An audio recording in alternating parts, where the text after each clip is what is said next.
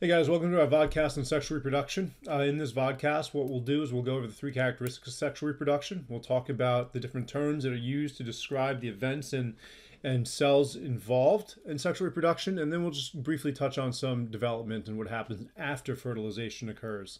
So first things first, let's just take a closer look at this diagram that we have up in the upper left-hand corner with the two people in it. All right, so if we take a look at this diagram up here, we have two adults. So we have a male and we have a female. And then we have what are called sex cells or gametes. So the fancy word for sex cells is gametes. So here we have the male gamete and we have the female gamete. And then at this point where these two come together and join, we have the process of fertilization. And then we have this thing called the zygote here. And then after the zygote appears, we see that mitosis begins. And then we see that this one cell thing becomes a ball of many cells. And then over the course of time, through a process of differentiation, this ball of cells becomes an offspring or a child.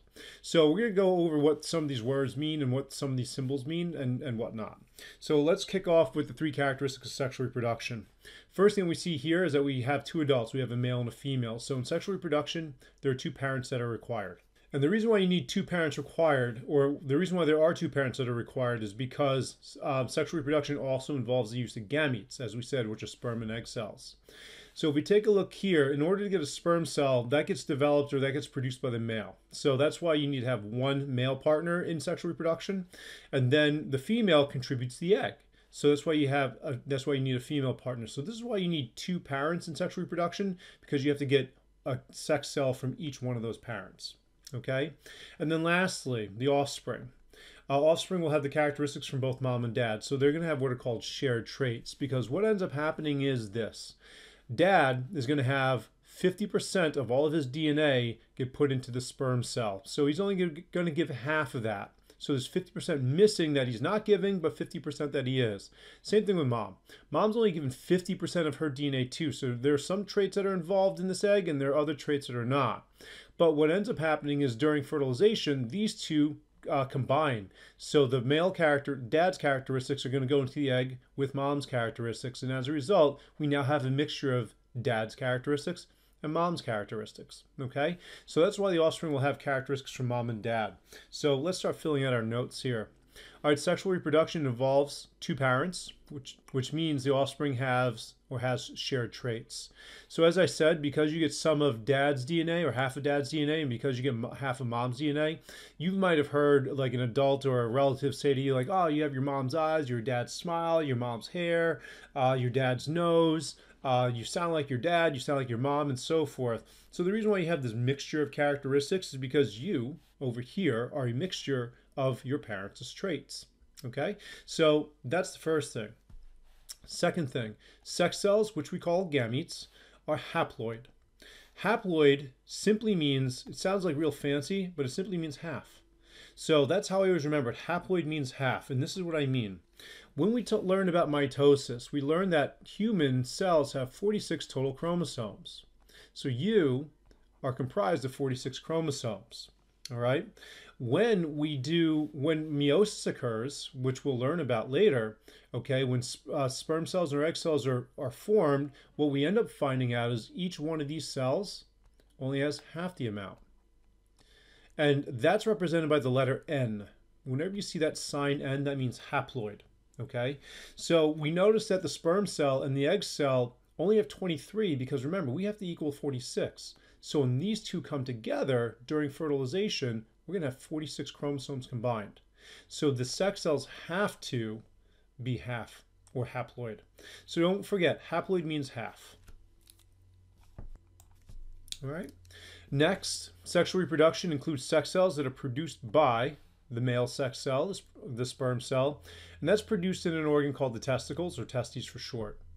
All right, so the sperm cell is that little cell there. It's got the flagellum or the tail attached to it to help it swim through the female reproductive tract to go find the egg. And as I just said, the female sex cell is the egg cell, and that's produced by the ovaries of females. And those are reproductive structures found, outside the fallopian tubes, which we'll get to a little bit later. All right, the process where both sex cells join is called fertilization, and they produce a fertilized egg called a zygote. All right, so as we took a look here, so why don't we zoom in a little bit closer? As you can see in this diagram here, we see that the egg goes here, we see the sperm cell goes here, and they meet at about this point. This point here is going to represent fertilization. That's where the two meet. So as we said before, the 23 from the chromosomes from dad and 23 chromosomes from mom are going to combine together to form the 46, and that 46 is going to go into the zygote. All right, the zygote is just simply put the fertilized egg. That's all it is. It's just a fancy way for saying fertilized egg.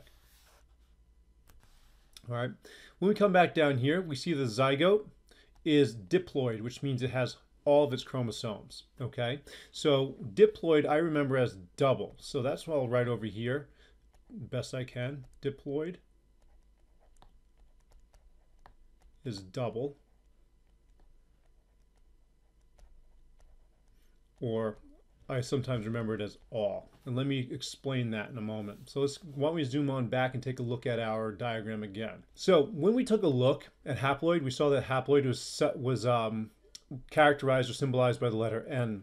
When we see diploid here, diploid is 2N. So that's what diploid means. All right, so I always remember that diploid was double haploid. So when I saw the 2N, I remember that was double because 2 times something is double. Also, if I have half of something, when I double the halves, that means I get a whole. All right, so when something is diploid, that means it has all of its chromosomes. So the diploid number for humans is 46 chromosomes. All right, the haploid number for humans, so this would be 2N. The haploid number for humans is 23. Okay, so just remember, when the two cells, the sperm cell and the egg cell meet, create the zygote, now we have all of our chromosomes. We've doubled the amount of chromosomes. We are now diploid. All right, so hopefully that makes some sense to you. All right, then after fertilization, what ends up happening is the egg carries out mitosis, as we said here. So once we see that the zygote is formed, mitosis begins because now it has all the instructions it needs to make all the cells it has to. And then we notice that the cells then goes from a single cell here, a zygote, to a ball of multiple cells. So this is mitosis occurring, creating this ball of multiple cells. And then those cells are going to go through a process called differentiation. And differentiation is simply the event where all the cells start to become different types of cells. To become an offspring, you need some cardiac muscle cells for the heart. So some cells become cardiac muscle. You need bone cells for a skeleton. So some of those cells made by mitosis become bone cells. You need nerve cells in the brain and in your nerves. You need blood cells. You need skin cells. You need muscle cells and all that stuff. So all these cells are going to start to what we call differentiate, which means they're going to become different cells. All right, so those are the basics of sexual reproduction. All right, two parents contribute gametes, and when those gametes, the sperm and egg cell, meet, that's called fertilization. Now those gametes are haploid, so it means they have half the number of total chromosomes, but when they combine together, they create a zygote, which is now diploid. Once that zygote is formed, it has all the chromosomes and all the instructions it needs, then it's going to start mitosis. And when mitosis starts, mitosis is going to create a whole bunch of new cells. And as a result, those cells are going to differentiate or become different to create the offspring. All right, so why don't we go touch on development really quickly. So this is what's called the female reproductive system. Here we have the uterus. That's this big structure over here. And then we have like this tube that comes out with some fringed ends here. And this is called the fallopian tubes, also known as the oviduct. And then we have this round structure here called the ovary. This is where the eggs are produced in females. So as we see, immature eggs start to develop over time. And when they get developed enough and mature enough, they are released from the ovary and they go into the fallopian tube.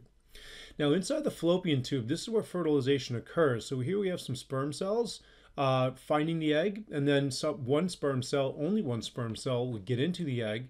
And then once that one single sperm cell gets into the egg, we have a zygote. So once that egg is fertilized and is now become diploid and has all of its chromosomes, then it's going to start mitosis. So during mitosis, we have our first cell division of 2 cells, and then we have our second division of 4 cells, and then 8, and then multiple divisions occur where we become a ball of cells here. And then that ball of cells is going to make its way into the uterus, where eventually it's going to implant itself into the uterine lining. And this is where development takes place. So the maturation or the development of this what's called a blastula, which will eventually become a gastrula, will eventually turn into an embryo and then a fetus and then then that fetus is born. All right, so why don't we take a look at what happens after implantation and development occurs. So inside the reproductive structure of the female, or the uterus, sorry, we create, or the females create, a network of blood vessels called the placenta. And the placenta is the network of blood vessels that connects mom to the baby. So this is where mom gets to deliver oxygen and nutrients to the baby, and the baby gets to send out wastes and carbon dioxide. So if we take a closer look here, we'll see that we have vessels that are all wrapped up and intertwined with each other. So in the placenta, the good stuff from mom, the glucose, the amino acids, the fats, the oxygen that the baby needs, all will travel through mom's blood, gets transported into baby's blood through the placenta, because the blood doesn't mix. So it's the baby's circulatory system and vessels all kind of twisted up and wrapped up with mom's circulatory vessels, and all that oxygen and nutrients diffuse into the baby's blood. And then that blood gets delivered into the baby. And then the waste that the baby's making in carbon dioxide produced by cell respiration, because the cells are making energy, get carried out away from the baby, and it goes out towards the placenta, and then that stuff will diffuse into mom's blood, so mom can breathe out the carbon dioxide and filter out the metabolic waste with her kidneys. So here's a closer look, or a real look, or a real picture of a fetus sitting inside a placenta. So this fuzzy stuff around here is the placenta, or the blood vessels that are embedded in the uterine wall. This is a yolk sac that produces blood cells for the baby, because your bone marrow typically produces that. But as you can see, there are no bones here yet. They're forming, but they're not there yet. Here's the umbilical cord that's attached to the placenta and then runs into the belly button of the baby, and that's where all that stuff is delivered and all that stuff is taken out. And then here's our fetus here. You know, here's the head, here's the eyeballs, little nose, little mouth looks like it's being formed there, our arms. Here you can see in the torso, our rib cage is starting to form, okay, and then the rest of the body. And that concludes our podcast. I hope you found that helpful.